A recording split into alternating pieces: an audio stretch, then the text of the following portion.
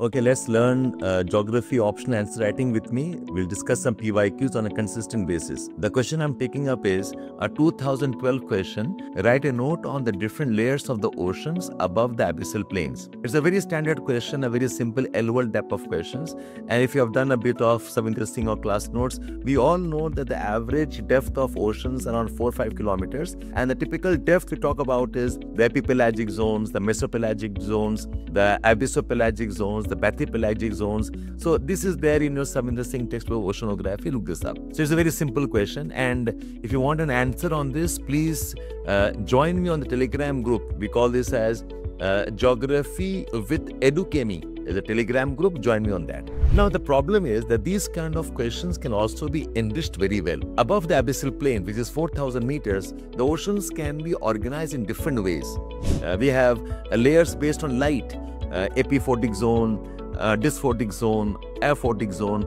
We also have layers of oceans on the basis of salinity variations or temperature variations. We have the above layers within 200. Then we have the transition layers called as Halocline or Thermocline, and the deeper waters beyond 1,000 or 1,500 meters. Apart from this, the ocean layers can also be classified on the basis of water masses. We have the settled water mass, the intermediate water mass, the deep and the bottom water masses also. The challenge is that this question, if you want to really get good marks and stand out, and that should be one of the objectives, see how you can combine all of this together. If I was writing this answer, what I would do is I start the introduction by saying ocean waters are not homogeneous, there are variations, and the depth of the oceans is 4 or 5 kilometers, and based on the different aspects of depth, light or other properties, the ocean waters can be classified in different ways. I would draw a table first. In the table, I would put the light-based classification and also the depth-based classification together.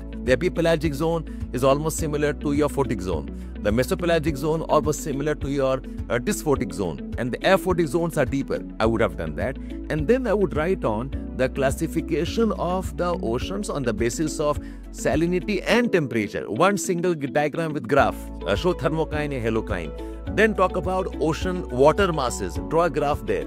And see if you can add that these variations of properties can also be expressed in terms of TS diagrams. And end that these layers of oceans is what gives the ocean its dynamism. The water masses, they interact with one another, and we have got thermohaline currents. So that's how you make the answers interesting. Check out for these kind of videos for quick answer writing practice.